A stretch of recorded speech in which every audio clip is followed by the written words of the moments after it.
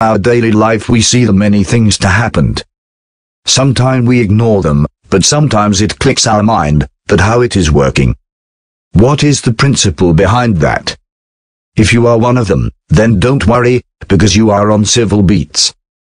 Here you will get detailed description about the principle working behind them. So without wasting much more time, let's begin the today's topic, which is known as prestressed concrete.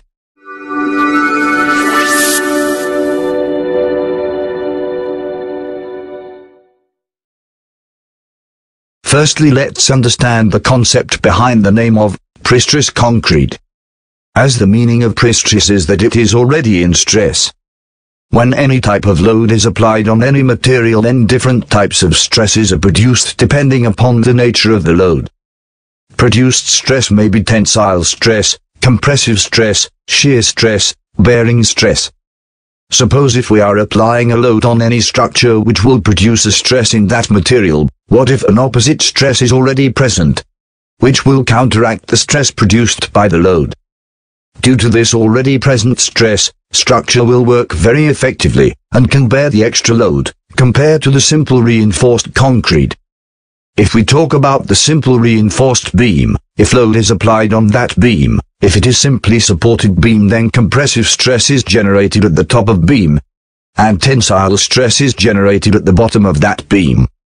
As we already know that concrete is much better in compression than tension. For design purposes we neglect the tensile strength of the concrete, because it is very low. That's why to make beam sustainable in the tensile stress also, we provide the steel bars in tension zone. Prestress is also the same, but the only difference is that we provide compressive stress in the bottom of beam before application of load, by pulling of steel wires. Let's we take an example of a rubber band. If we stretch it and hold by an apple, then it tries to compress that apple. Same thing is used during making a prestressed concrete. Prestressed concrete is prepared by the two methods. First one is pre-tensioned concrete, and second one is post-tensioning concrete. Never be confused between the prestressed concrete and pre-tensioning concrete, because pre-tensioned is the method to prepare prestressed concrete. In pre-tensioned concrete, firstly steel wires are pulled, which will further act to produce compressive stress. After stretching of the steel wires, concreting is done. When concrete achieve its characteristic strength, then the grip of steel wires are removed. As we remove the wire grip, it tries to compress the concrete, which produce compressive stress in the bottom of beam. In post-tensioning concrete, a beam is casted firstly.